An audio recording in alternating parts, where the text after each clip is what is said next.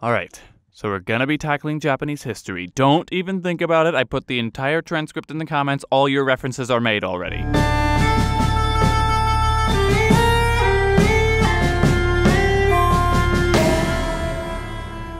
By the time Ieyasu arrives on the scene, Japan hasn't really been one government in a long time. About 100 years earlier, the shogun told his brother to be in charge, and then he had a kid and told the kid to be in charge, and things got messy. Japan has kind of a thing with putting kids in charge and then someone else puppeting them or taking power. It's kind of weird. Now, in a relatively small area split into a dozen mini-states, each with their own family hierarchies and backstories and friends and enemies and people they used to be best friends with in high school, but now they don't really talk that much except Facebook messages on their birthdays, so it's awkward. There's enough characters and plot twists for a 10-season drama, but far too many for a 5-minute YouTube video. Just know that in Fair Mikawa, where we lay our scene, two houses, both alike in dignity, were competing over who would get to keep the Matsudaira clan, which was evidently less in dignity. Mr. Matsudaira, father of Ieyasu, who was called something else at the time because he changed his name like a girl changes clothes, really wanted his family to serve the Imagawa clan, and was going to give them his son when the Oda clan snatches him up and tells Mr. Matsudaira that unless he betrays his friends, they'll kill the boy. To which Mr. Matsudaira says, "Ha! I can make a new one. Go on, show the Imagawa how much I care about them." So now the Oda couldn't return him, but they couldn't really kill him either, so he just kinda sat there and grew up in captivity. The Imagawa later took him back and made him the new Master Chief of the Matsudaira, but when the tide turned and the Imagawa started getting hammered, he decided he'd take his wife and kid and jump ship to join his Oda buddies. Oda Nobunaga gives Ieyasu the task of holding down the fort in Mikawa while he runs off to conquer Kyoto, where the shogun and quote-unquote emperor are, I don't know, sipping tea and watching Rakugo or something. Now this may seem like house-sitting, and it was, but it presented Oda with a tremendous advantage of being able to march around the country wrecking fools without worrying about his neighbors preying on his backside. Even after he conquered Kyoto, backstabbing continued to be a thorn in his side, so he did what any reasonable gentleman would do and burned everything to the ground. Now this is when Ieyasu is rewarded for his dutiful service and Nobunaga passes him the torch, right? Not exactly. Nobunaga was a little unclear on the matter of heirs, and so even though he had a perfectly functioning adult son, the shogunate was given to a 2-year-old, who was definitely the most deserving of the title, and not at all an easy way for Nobunaga's right-hand man to take power for himself. Oh yeah, Ieyasu was great and all, but it was Toyotomi Hideyoshi who was his real first mate. When Ieyasu vowed to take revenge upon his senpai's killers, Hideyoshi beat him to it, even though that required ending one siege, starting another, and building a fortress right next to the enemies practically overnight. But Ieyasu is like, dude, you know his other son isn't dead yet, right? And so the battle begins between the two greatest generals of the age, like watching a couple of it's just too easy.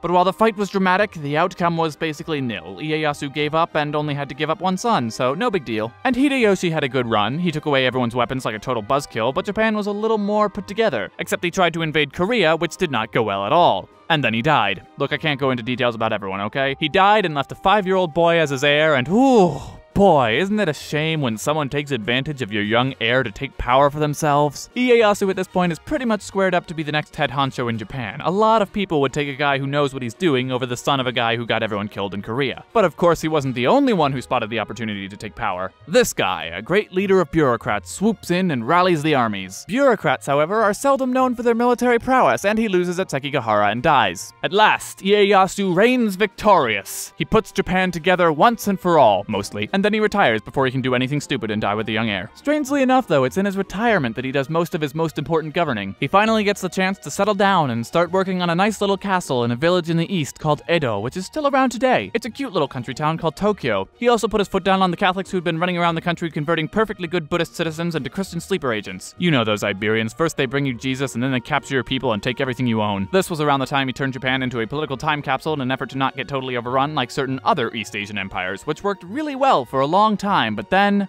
say it with me now, gunboats. And then he died. The end.